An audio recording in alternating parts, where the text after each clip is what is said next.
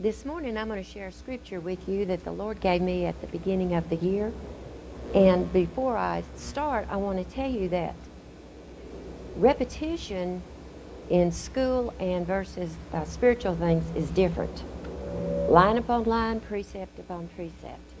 He will expand your knowledge and understanding if you'll open your spiritual ears and eyes to see what He's saying. And my verse is, like I said, very familiar. I read Proverbs on a pretty regular basis, and it's Proverbs 3:5. Trust in the Lord with all of your heart and lean not to your own understanding. Now, we're to always get understanding.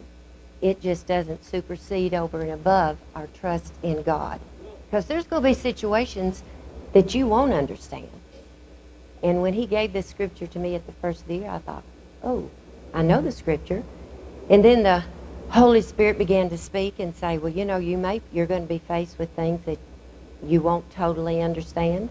You may have partial understanding, but it's going to be trust in me that gets you through. And He has done that. He is faithful and just. Now, to get understanding, you can continue that all the time. God gave us a brain. We're supposed to. That is part of actually executing, appropriating your faith, is how much knowledge that you understand. Be cautious about one thing. If the enemy comes to you with a why, that can get you in real big trouble. Look at Job. If he wants to pull you over into an area of pride and demanding not to move until you have some understanding of where you might be going, understanding the situation. And that is, that's something that you don't want to do. So the question is not why. The question is, what are you going to do when you don't know why? You're going to trust in Him, right? And then the Lord took me over into John 11. And it was the story of Lazarus. And as you well know it, Mary and Martha had called for Jesus to come heal Lazarus. And as you know, He delayed 2 days. It wasn't because He had a lack of compassion, a lack of caring for all of them. But He did delay 2 days. And you know what happened? Lazarus died.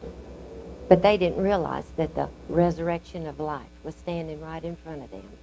And He's always able to pull you through.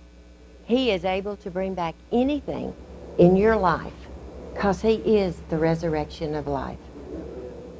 His timing is perfect, absolutely perfect.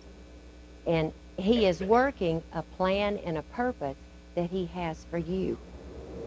But the ultimate thing He wants to do is show forth His divine glory in something that He is doing for you. Amen? Amen. Say this with me. Lord, I choose to trust in you with my whole heart, and I refuse to lean to my own understanding. Amen?